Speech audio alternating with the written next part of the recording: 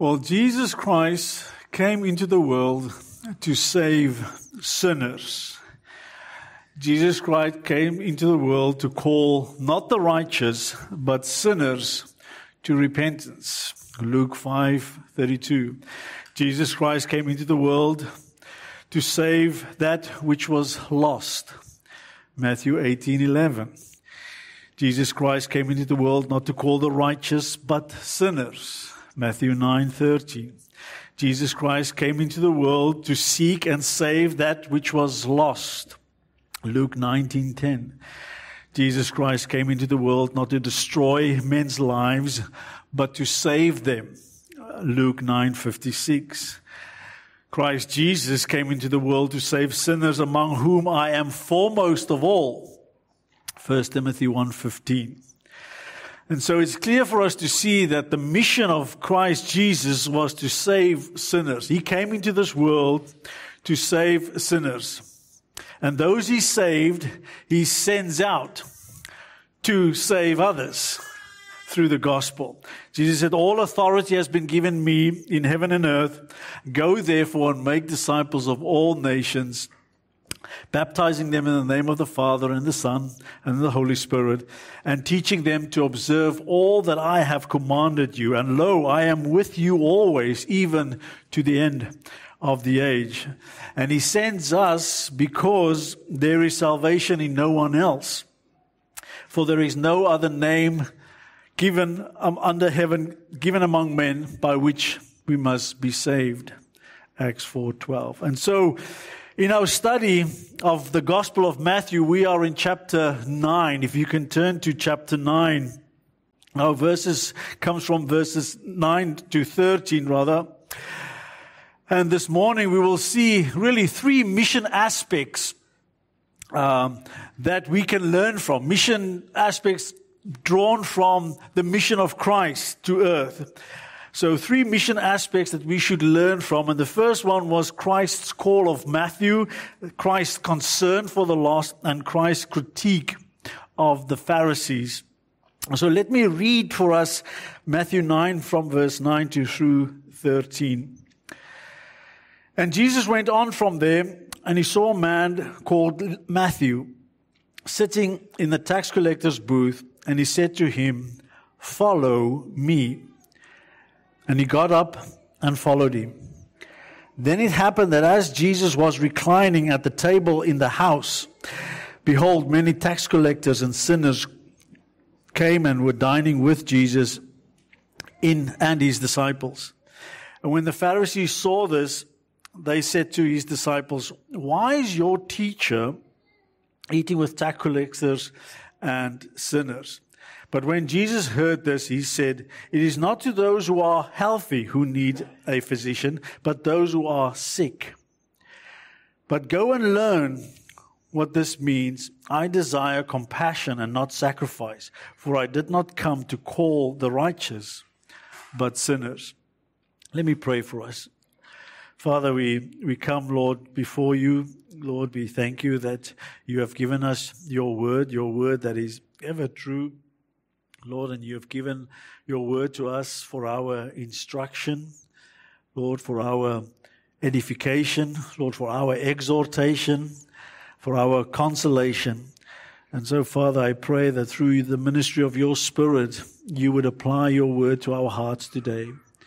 Lord, that you would shine the light of your word into our hearts, that we may know and see who we are and what we are like, Lord, to recognize that which you desire us to change, to strengthen that within us that is weak, and Lord, to embolden us even further in that which is strong. And so help us in that, I pray, in Jesus' name. Amen.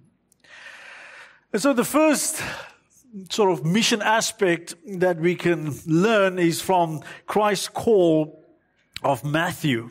That says that Jesus went on from there. And that is, of course, from there is the house where he healed the paralytic.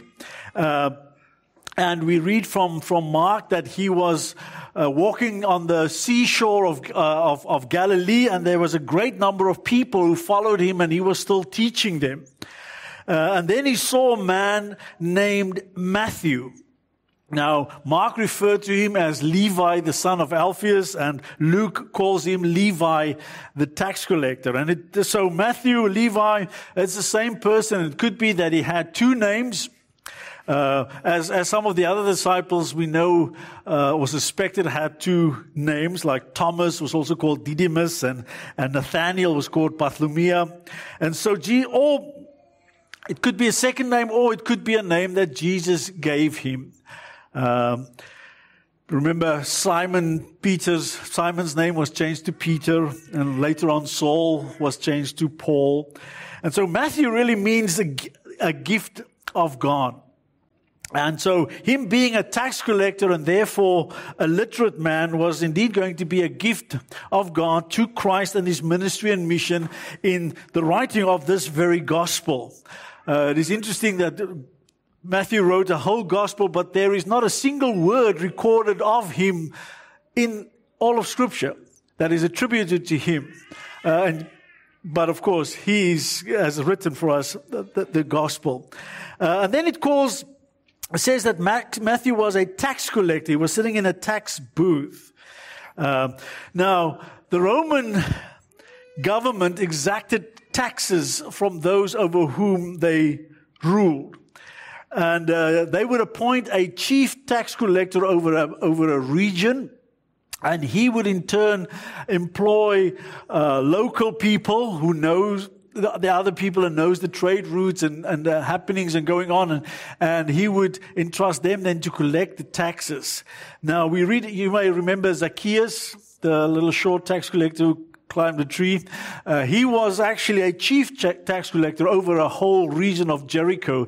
Matthew was one that collected taxes at a tax booth. And one of the commentators, William Barclay, reported that there existed three main statutory taxes. There was a land tax, which was about 1/10 of the grain that you would produce from that land, or 1/5 of fruit and grapes. Then on top of that, there was an income tax of about 1% of a person's income. Then there were also a poll tax that was levied on males from 14 to 65, but also from women from 12 to 65. On top of that, there were duties and excise, anything from 2.5% to 12.5% that was levied on imported and exported goods. There were taxes for using main roads. There were taxes for crossing bridges. There were taxes for entering market towns and using harbors. There were taxes on packed animals and taxes per axle on your carts. So almost like today, many taxes to be paid. And of course, they would set up these tax booths at all the major trade routes and where they intersect, and that is where Matthew's tax booth was, in Capernaum, where there was a conversion of a number of routes. A tax collector would earn his profit or make his money by overcharging the taxes. He would ask more than what was due.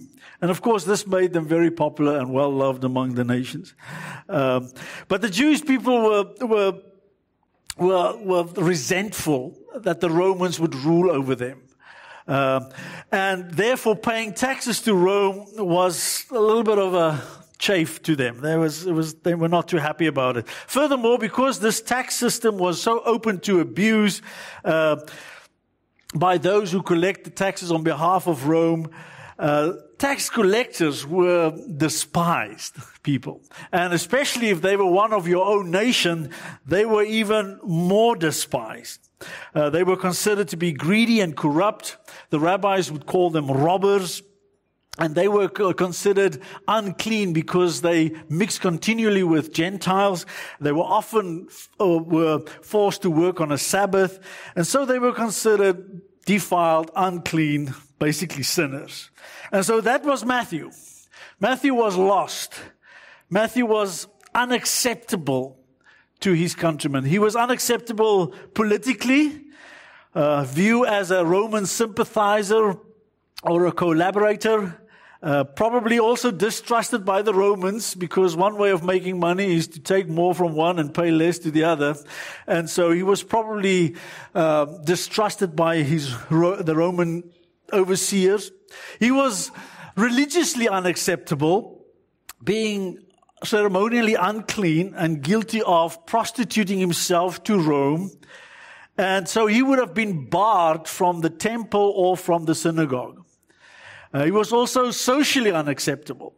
Matthew would have been ostracized from his people, from his community. None of his people would have been allowed to do business with him, to travel with him, to take aid, receive aid for him, or actually give him any aid. No one was allowed to host him in their home, nor were they to be guests in his house. So Matthew was lost. He was unacceptable, beyond redemption, beyond hope by those around him, but not to Jesus, not to Christ. And so we read here that Jesus walked by him and called him, saying, "Follow me. Follow me."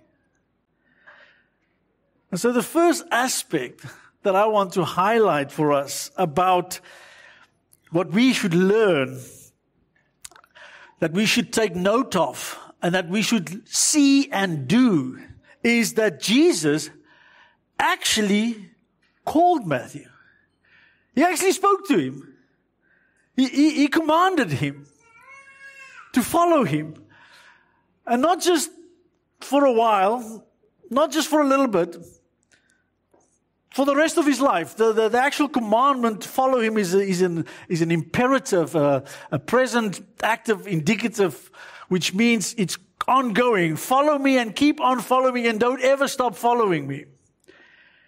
And so I'm sure Jesus, as we know from other texts, that Jesus was a man of prayer. And I'm sure that he has prayed for Matthew's salvation many a time. He prayed for him to come to faith. He prayed for him that Matthew would repent and follow him. And we should pray for people to come to follow Christ. We should pray for their repentance and their faith. That is absolutely necessary. But at some stage of equal necessity is you have to talk to the person. You have to command them to repent and believe. You have to actually call them to follow Jesus. And perhaps you have on your heart someone that you have a strong desire that they should come to faith. You may be thinking of that person right now. There may be a family member, a friend, a work colleague, a neighbor. And you have been praying fervently for their salvation. And that is good and that is right. But have you actually talked to them about the gospel? Have you explained the gospel to them? Have you called them to repentance and faith? Called them to follow Christ? That is essential for someone to come to salvation. And so if you are the one who the Lord has impressed upon your heart to pray for someone, you are most likely also the one that He wants you to go and tell him or that person about Christ. And so that is the first thing. Jesus walked by and said, "Follow me." And what happened? Lo and behold, Matthew got up and he followed him. Now, these few words are just packed to the brim with doctrine, the doctrine of salvation. We read a few words, but there is so much that had happened to bring Matthew to this point where he would get up and follow Jesus. And I believe Matthew was converted at this time or maybe shortly before. And Scripture tells us that man is dead in his trespasses and sin. spiritually dead towards God, unable to respond to Him. Scripture tells us that there is no one righteous, no one who understands, no one who seeks after God, no one who does good. All have turned aside, have wandered away from God, and therefore have become useless to God. In Romans 3, verse 10 to 12. Scripture teaches us that before Christ, you and I and Matthew were helpless, hopeless, unable to save ourselves. And no amount, no quality of good words or quantity of good words could have made us perfect or acceptable to God, because He desires and demands perfection. And Matthew was not perfect. And so Scripture also teaches us that sin alienates us from God, places at enmity with God, separates us from God, makes us hostile towards God. And so it is unlikely for Matthew, just out of himself, to get up and follow Jesus. Something had to happen.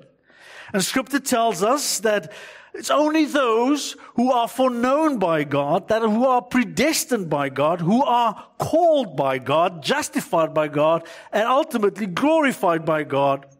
And this was all decreed by God before the creation of the earth. Matthew's salvation was decreed before the foundation of the earth.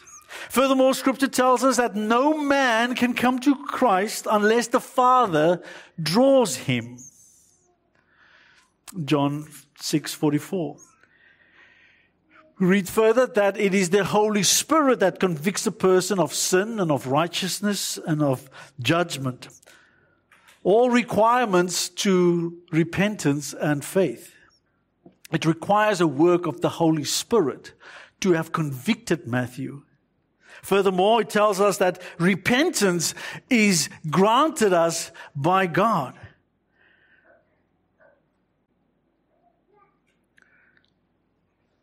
2 Timothy 2:25, if perhaps God may grant them repentance leading to the knowledge of the truth. Then we also read that faith is a gift from God. For by grace you have been saved through faith, and that not of yourself, it is a gift of God, not a result of works, so that no one may boast. Then further we read that to be right with God, you need to be justified by God. And that is granted to us by faith. And then we have peace with God. We have been reconciled with God. Therefore, having been justified by faith, we have peace with God through our Lord Jesus Christ. Romans 5:1. And for when that has happened, we are regenerated. We are made new. We are born again from above. Matthew was made new. 2 Corinthians 5:17 says, therefore, if any man is in Christ, he is a new creature. The old things have passed away. Behold, the new has come. Titus 3:5 says, he saved us not on the basis of deeds which we have done in righteousness, but according to his mercy by the washing of regeneration and the renewing by the Holy Spirit. Matthew was born again, born from above, as Jesus explained to Nicodemus in John 3. Salvation is a work of God. And all of this took place around those two words, follow me. And then, of course, man has a responsibility in salvation. Man needs to respond to the call of God. Man needs to repent and believe. It's like another tax collector which Jesus used as an illustration in the parable on prayers where he cried out to God, God, be merciful to me, a sinner. That is an act of repentance. I am acknowledged that I am a sinner and I need your mercy, Lord. And then, of course, he needs to exercise his faith. He needs to believe. You need to believe in Jesus Christ. To be saved, you need to confess with your mouth Jesus as Lord and believe in your heart that God raised him from the dead. You shall be saved, Romans 10:9 tells us. Now, it is very likely that Matthew living in Capernaum and Jesus being stationed there for his ministry around the Sea of Galilee, that he had heard Jesus taught before. He'd heard his teaching. He heard or have seen his power to heal, his power to cast out demons. But it was not until this moment that Jesus came up to him and called him and says, "Follow me." And what did Matthew do? He got up and followed Jesus.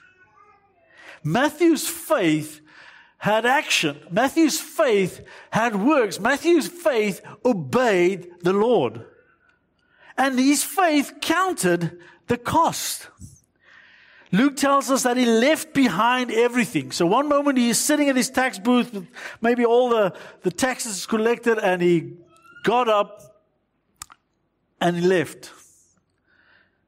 Followed Christ. He left behind his old life. He committed himself wholeheartedly to Christ. And of course, leaving his old life behind had spiritual consequences. He had to leave behind all his greedy, selfish, devious, fraudulent practices. The selfishness which caused him to take from others so that he can get what he wants. And of course, there were also material consequences. He forsook his wealth, giving up a lucrative position that would have had grave implications for his financial security. Not only in giving up the position, but also for his future prospects. Because you see, if you're a fisherman and you follow Jesus, if this thing doesn't work out, you go back to fishing. But if you're a tax collector and you walk away from your position, they will never receive you back again. Nor would anyone really want to hire an ex-tax collector if you are looking for employment later on. But he entrusted himself wholly to Christ. His future belonged to Christ. And this was not done reluctantly or begrudgingly, but joyfully. I mean, really the joy of one's salvation, the joy over spiritual matters is a fruit of the Spirit. And it's a sure sign of salvation that has come to your heart. If you are overflowing with joy, nothing is a sacrifice when you have tasted grace. And so Christ's call evoked great joy in him. Inexpressible joy, as Peter would say. And Matthew held a party. He organized a banquet, a celebration. And who was the guest of honor? Christ. Jesus, his Savior. Christ, his King. The Lord, his God.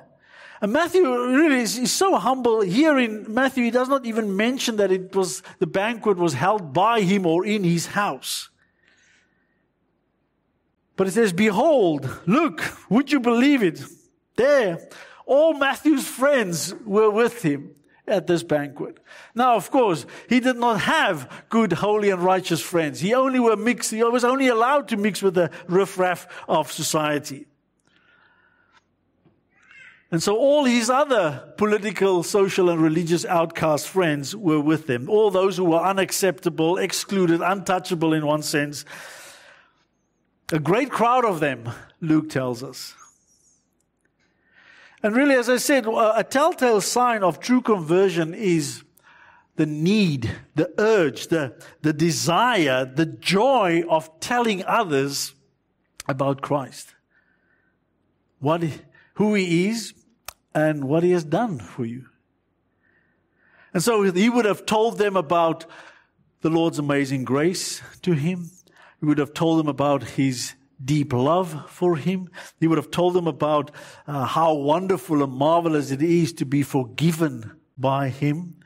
He would have told them about his liberating power, that he now is no longer a slave to sin, but now can be a slave to righteousness. And that Christ has changed me. He's given me a new hope, a new heart, a new outlook on life. And so this is what I believe he would have told his friends. He says, friends, if you can just imagine that for a moment, friends, let me tell you about Jesus and his amazing grace. He saved a wretch like me. I once was lost, but now I'm found.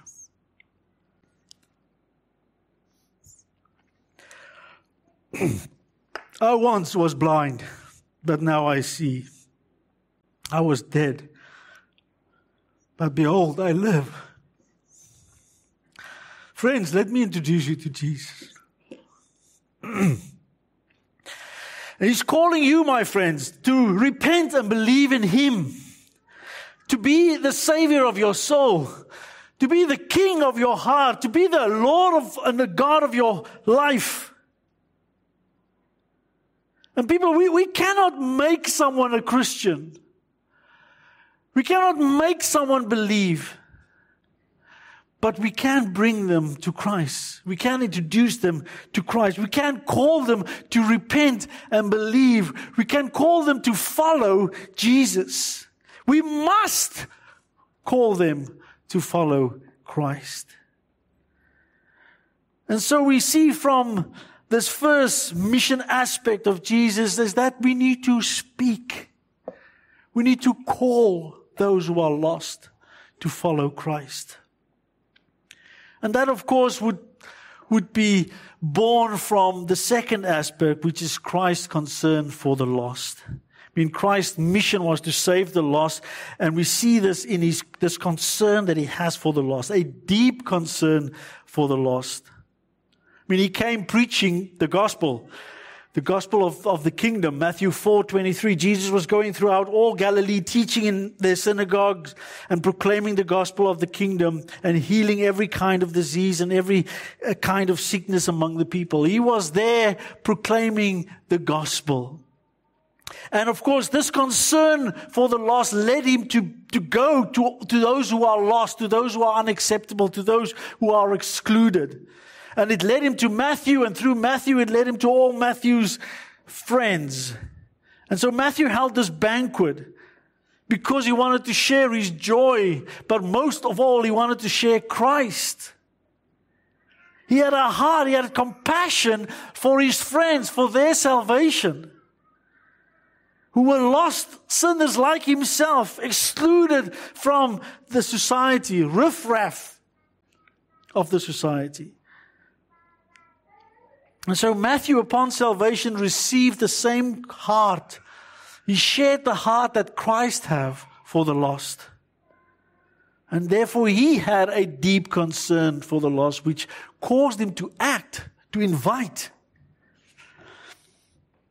And we see the Pharisees, where Jesus and disciples attended this banquet, and then we read of the Pharisees next, that was presumably after the banquet, that they have cornered the disciples and said, "Hey, what is your teacher doing? He's mixing literally with the riffraff of society." And before they accused him of blasphemy, now they are accusing him of questionable morals.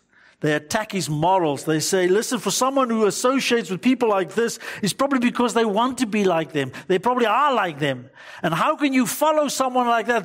He's unworthy to follow. He can definitely not be the Christ. And Jesus overheard their criticism, and then he gave them his critique. But before we look at that, I need to ask us a question. I need us to examine our own hearts. Do we have a heart for the lost? Was Christ's heart for the lost transplanted into us when we came to salvation? Do we love Christ and the things that he loves and cares about? And I'm not talking about you, when you come to salvation, all of a sudden you're a quiet introvert, and the next moment you are this loudmouth, extroverted, evangelist extraordinaire. That's not what we're talking about.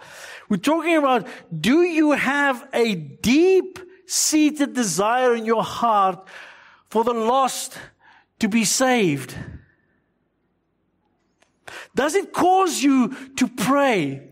Does it prompt you to speak? Does it move you to action?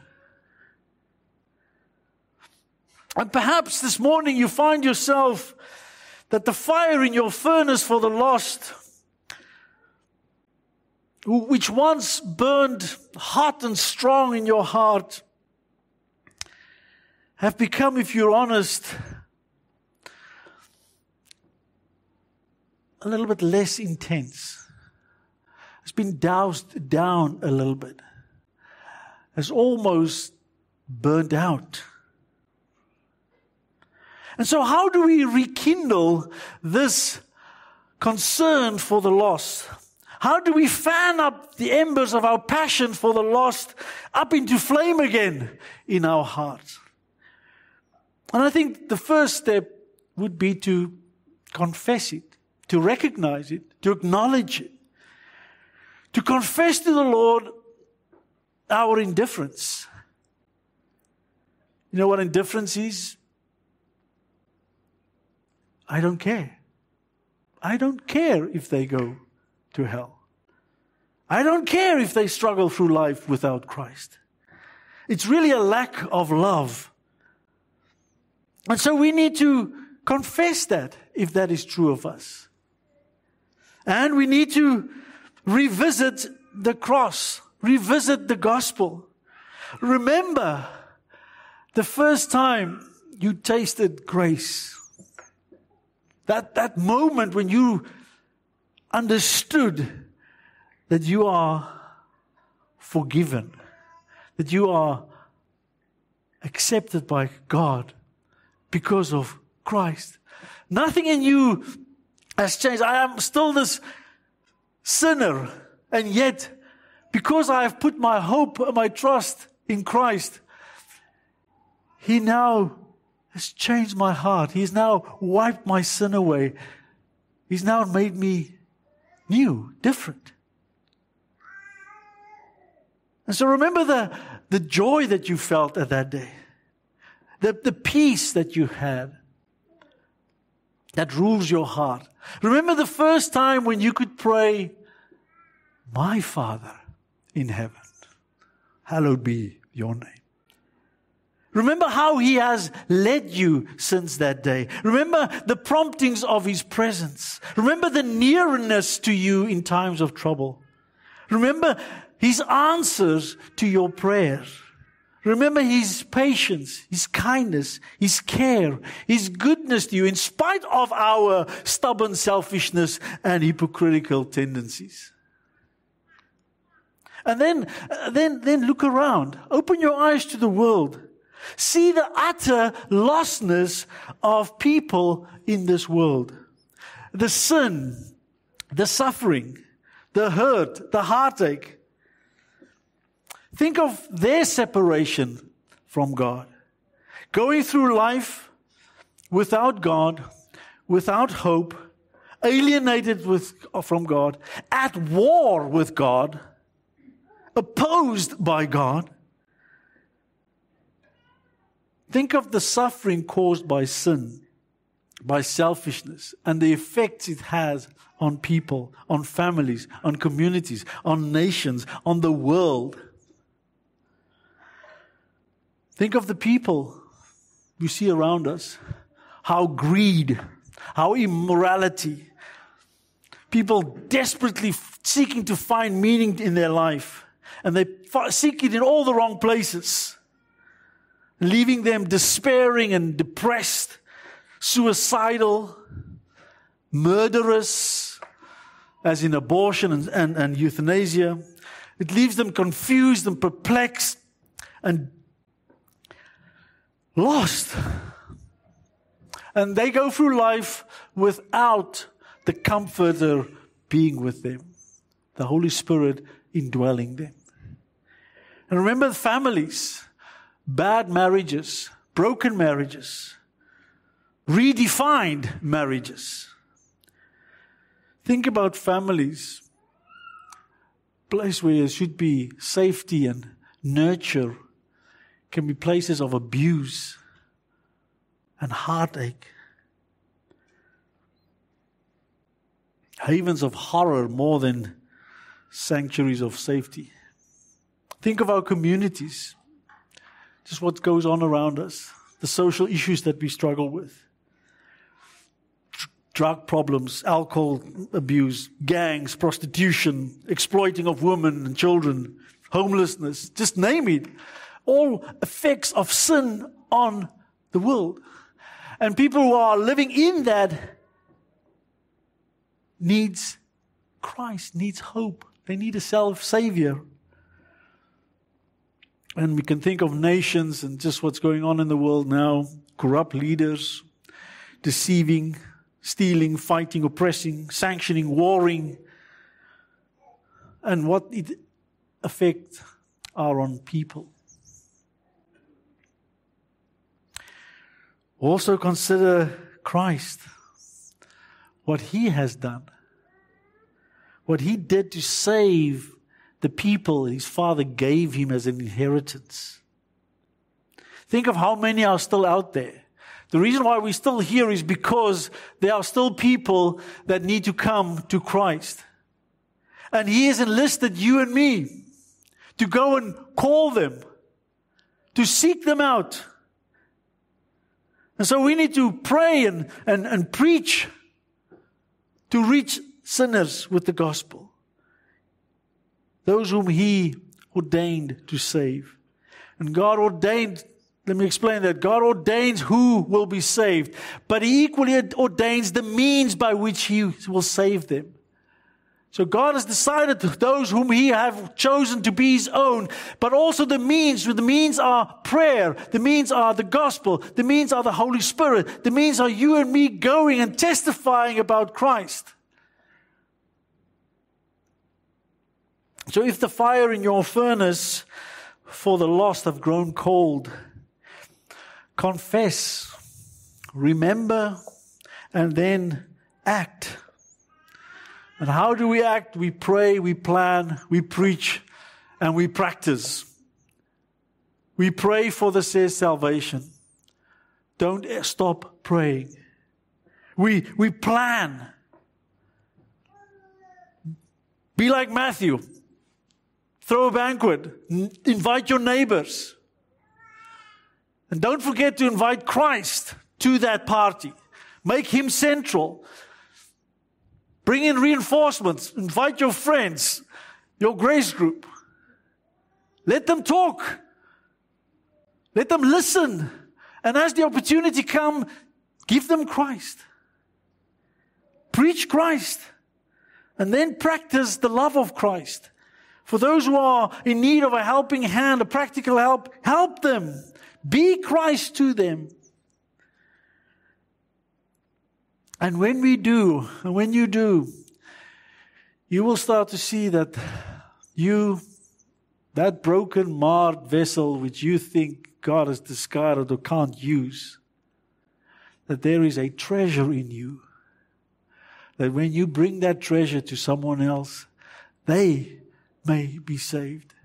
And God gets all the glory because the vessel is not all that spectacular. And so we can learn from Christ, the aspects from Christ's mission, from the call of Matthew, from His concern for the lost. And now thirdly, Christ's critique of the Pharisees. Verse 11 says, and when the Pharisees saw this, they said to His disciples, why is your teacher eating with tax collectors and sinners? But when Jesus heard this, He said, it is not those who are healthy who need a physician, but those who are sick. But go and learn what this means. I desire compassion and not sacrifice, for I did not come to call the righteous, but sinners. And really the main critique that can be summarized that Jesus had against the Pharisees here is that they did not care for what God cared about. You see, the tax collectors and sinners, they were defiled. They were ceremonially unclean. They were unfit company. You would not let your children go there. But dining with them would have made Christ, Jesus, ceremonially unclean, according to the Pharisees and the scribes. And therefore, such an association raised concern in them about Christ's morals, his moral standing. But Jesus, faithful to his mission, was undeterred, and he kept on reaching out to sinners and to the moral outcast. So much so that he was accused to be a friend of tax collectors and sinners. Matthew 11, verse 18 says, and this is Jesus really indicting those who were listening to his generation, saying, John came neither eating nor drinking, and they say he has a demon. But the Son of Man came eating and drinking, and they say, behold, a gluttonous man and a drunkard, a friend of tax collectors and sinners. And so to be called a friend of tax collectors and sinners was really an accusation. It was paramount to being one yourself, having the same morals and values as they. It was meant as an insult to Christ, that you are following an immoral man, an unworthy man, not the Christ, in other words. And Jesus responded to them with an illustration and a quote from the Old Testament prophet Hosea. And so the medical illustration, he says, it is not those who are healthy who needs a physician, but those who are sick. You see, for us today, when we are sick, we go to a doctor. We go to the doctor's surgery, or we go to an hospital. Not so in Jesus' day. There were no doctor surgeries or hospitals per se.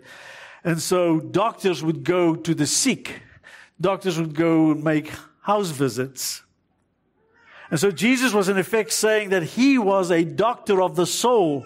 He was a physician who is seeking to treat terminally sick people, terminally sick with a disease called sin.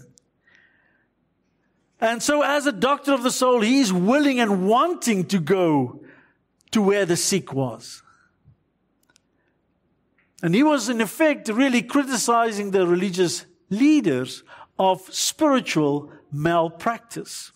They were the ones, they were the spiritual leaders of the nation. They were the spiritual doctors of Israel. They were supposed to go and help these people, to call them to Christ or to faith in God. And by saying even this is that here, when it says that he did not come to call the healthy, he's not indicating here that the scribes and the Pharisees, they were necessarily righteous with God. We understand that they were not. From Jesus' Sermon on the Mount and elsewhere, Jesus criticized them for their self-righteous attitudes and their hypocritical behavior. And so by the very fact that he quotes Hosea 6, verse 6, pointed out that they failed in their spiritual duties, their spiritual responsibility towards those who most need to know God. He says to them, go and learn. We will miss that, but you know, if you are a Pharisee and you have studied most of your life the Bible, and here this carpenter's son comes to you and say, go back and learn more. You're missing the point. You're not getting it. You claim to be righteous and you claim to know the scriptures. Well, go back and learn again and study some more. You're missing the point. You know, later on, Jesus denounced them for tithing mint and dill and cumin, but neglecting the weightier things of law and justice and mercy. And they should have done both, because both was required. But they focused on the one, the ceremonial, the outside. They were so meticulous about the externals, the rituals, the ceremony, the procedures, the requirements, that they neglect justice and mercy and faithfulness. They reject compassion for others, because things just have to be exactly as we want it to be. They did not care for what God cared about. And so go and evaluate yourself, Jesus was telling them, in light of the Word of God. See, God desires compassion, not sacrifice. And as I said, this is a quotation from Hosea, a contemporary of Isaiah and Micah. And Hosea was really confronting the nation at that time for their false religion, for their false worship, for people who were professing to worship God, people who brings all the prescribed sacrifices, who conforms to all the outward acts of religion, and yet their hearts were far from Him.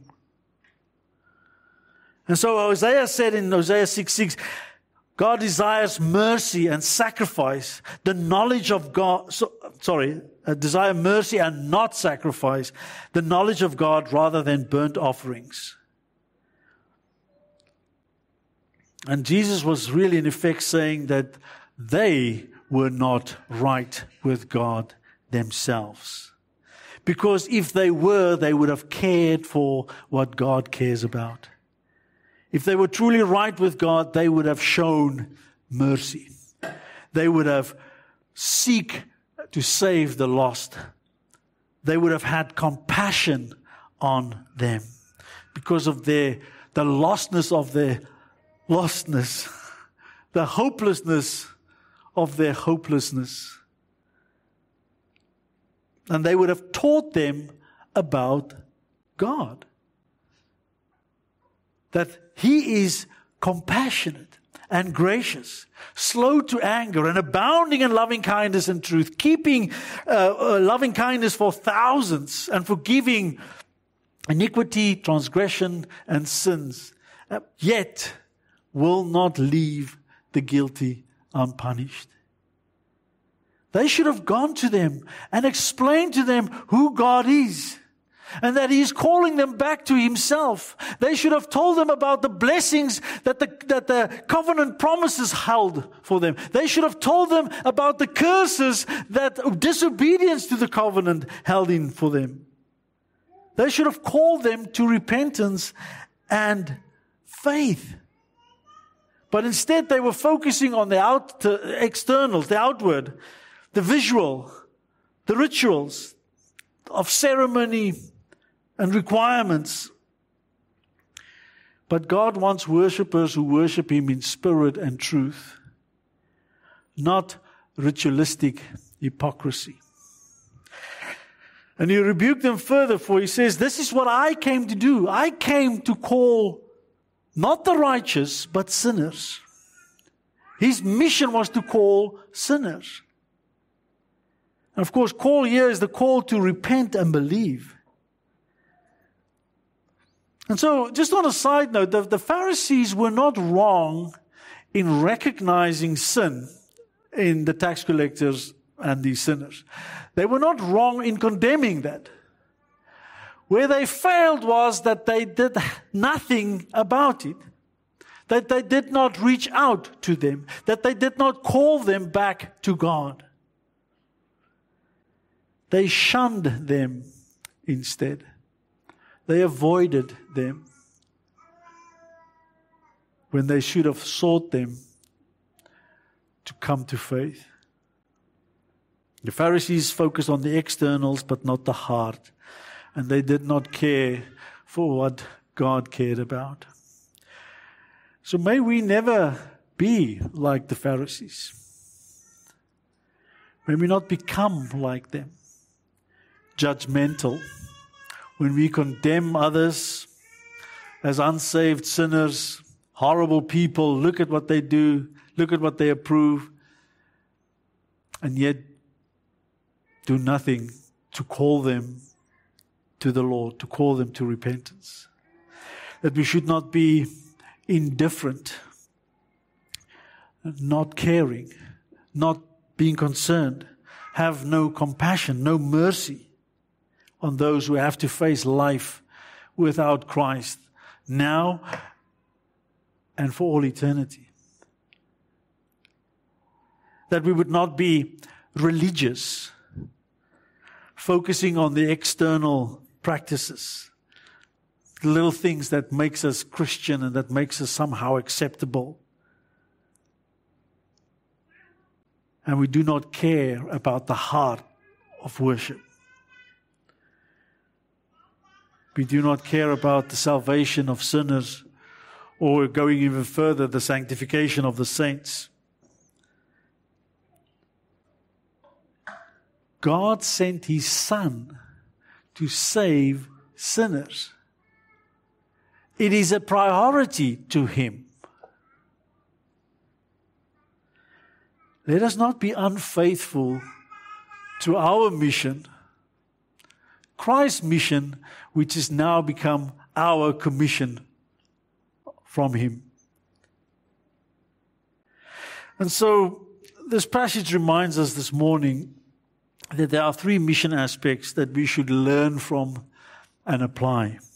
And that is, we should actually call people to follow Christ. We need to speak. We need to go find them and tell them about Christ. By all means, pray for them, but also go. And we should cultivate Christ's concern for the lost. By, again, if the fire in your furnace for the lost has doused down, has burned out, then stir that up by confession and by remembering your life before Christ and now your life since Christ, and the desire to share that with others. And thirdly, that we should care about what God cares, not just judging others, but actually reaching out and helping them. Let me pray for us.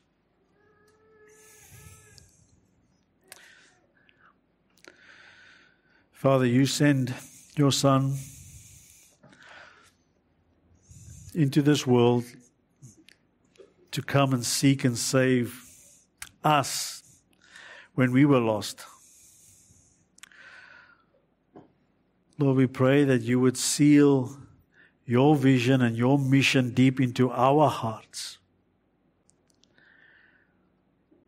Lord, show us how we can join you in searching for the lost. Show us how to bring them to know that they are lost and that they need a Savior and that you are that Savior. And so that they would come and repent and believe and love you as the Lord of their life. Lord, help us in that, I pray. In Jesus' name, amen.